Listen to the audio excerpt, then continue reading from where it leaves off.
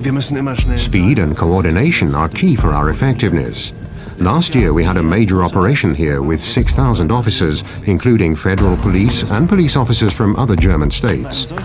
If something goes wrong in an operation like that, every second counts. No way can you do it without reliable radio.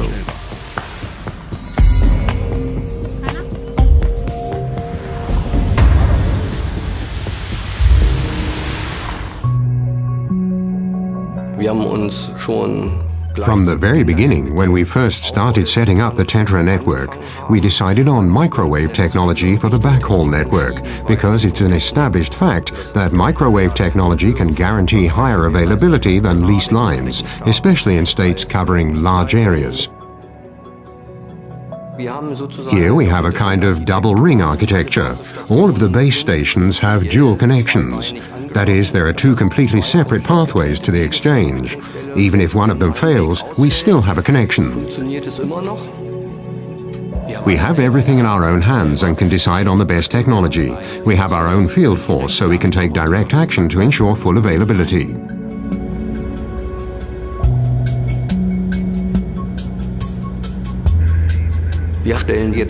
Right now, we're converting the entire backhaul to a packet-based data network, and with it we can transfer everything we need to. One good example of how the additional capacity of packet microwave technology can be exploited are video transmissions, for instance for forest fire monitoring systems. Or in large-scale operations, we set up connections to the site of the operation, so the officers on duty have the same services available in their mobile ops room as at their police station.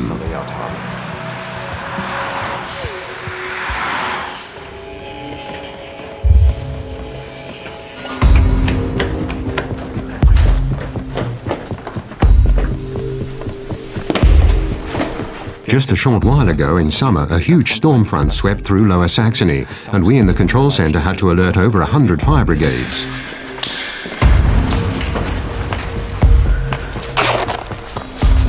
In cases like that, it's vitally important that radio telephony contact can be established with all of these fire brigades immediately after alerting them, to tell them where to go and what to expect there. Be it flooded cellars, tiles that have been blown off roofs, or simply branches that have broken off a tree somewhere and are blocking the road, the radio link is particularly important then.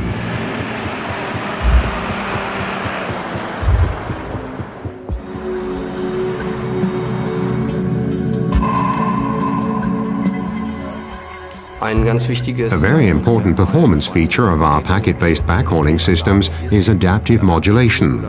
By means of adaptive modulation, the systems detect fully automatically and without any outside intervention that there are rain obstacles in the radio field.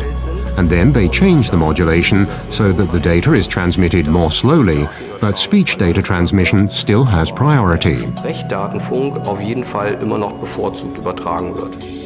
A big advantage with the implementation of the new packet microwave technology is that it doesn't impact the existing network. We don't need to turn off any lines. That can be done during operation, so it's a lot more economical.